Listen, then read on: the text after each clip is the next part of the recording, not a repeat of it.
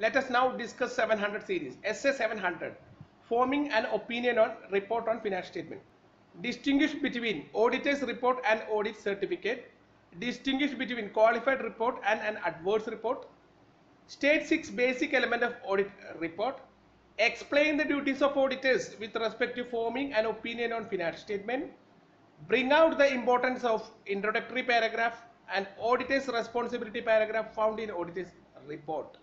SS 705, modification to the opinion to the audit report. The auditor fails to obtain sufficient and appropriate audit evidence to form an overall opinion on the matters contained in financial statement.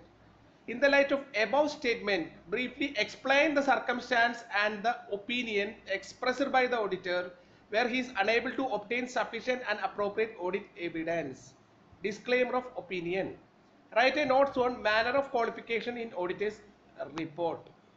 State the circumstances which could lead to any of the following in auditor's report: a modification of opinion, a disclaimer of opinion, adverse opinion, qualified opinion.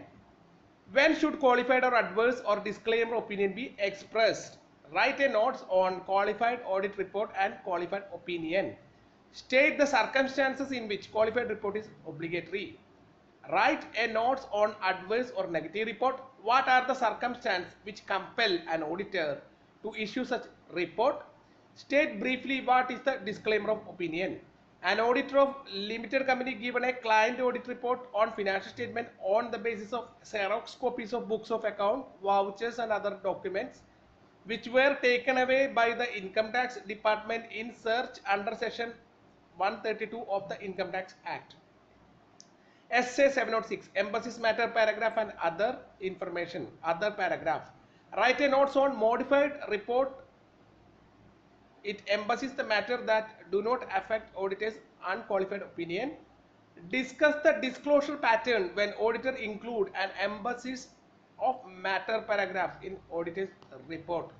SA 710, auditor's report, comparative information and corresponding figure. Define the terms comparative information, corresponding figures and comparative financial statement.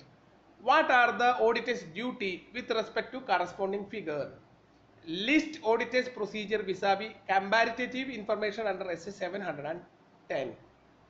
The extent of audit procedure performed on corresponding figure is less compared to the audit of current period figure reporting.